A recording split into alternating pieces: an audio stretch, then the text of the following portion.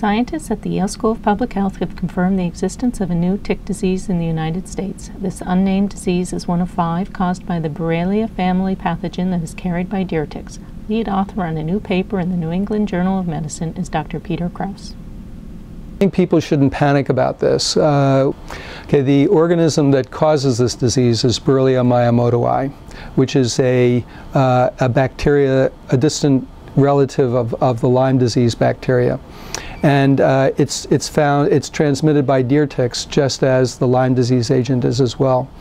The organism was first identified in ticks in Japan in 1995 by Dr. Miyamoto. It was then found in ticks in Connecticut by Dr. Derlin Fish in 2001. So we expect this disease to be found wherever the deer tick is found and wherever Lyme disease is found.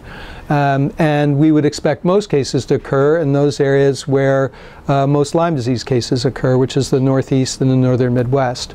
There's also evidence, though, of infection in ticks in the Far West.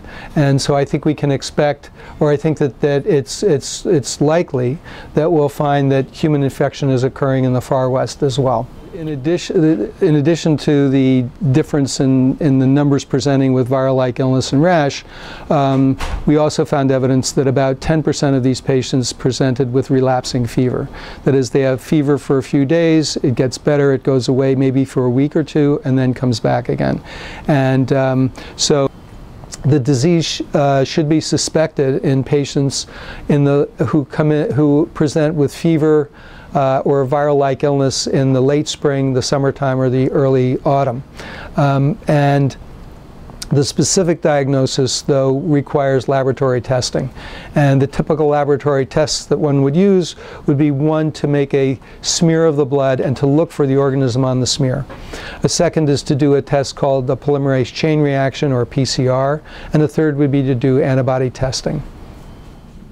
To prevent this and other tick-borne diseases, it is recommended to wear long sleeves and pants when walking in wooded areas, use tick repellent, and to keep your lawn closely mowed and free of leaf litter.